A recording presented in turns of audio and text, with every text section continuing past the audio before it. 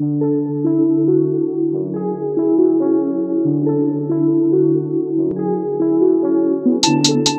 and Tanya's team was the one that finished off Shiny's team as well, Complexity. And so with that knock, they smell blood in the water. That's what I'm talking about. It's going to be Albert Lily going in, but it was that 301 doing so much. An opportunity here, doesn't hit with the Sentinel now, goes for the reload as he backs away. Is the armor swap there? Oh, has to be careful.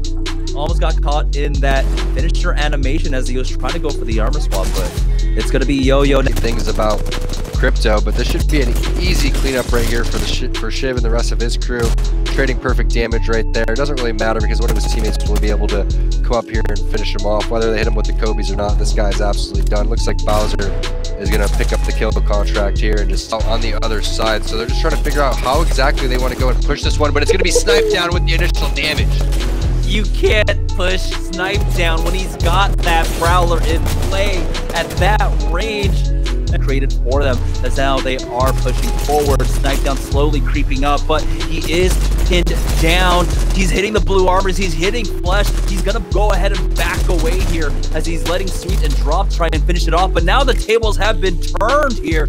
It's a 2 for 2 and there might just be a full reset. No, the damage is coming in. Dropped has to back away, but again, oh, he spotted out. TSM looking up with it as well. Abralele will pop that back, but nice nades, nice thermals, doing so much damage here as Imperial Howl will push up. Not getting the knock quite yet, but he's got that massive there and his team coming in, but rest will go down. So this is a moment as all three teams are just fighting it out. It's all up to Imperial Howl here. There's a moment, there's an opportunity as we're down to the final two.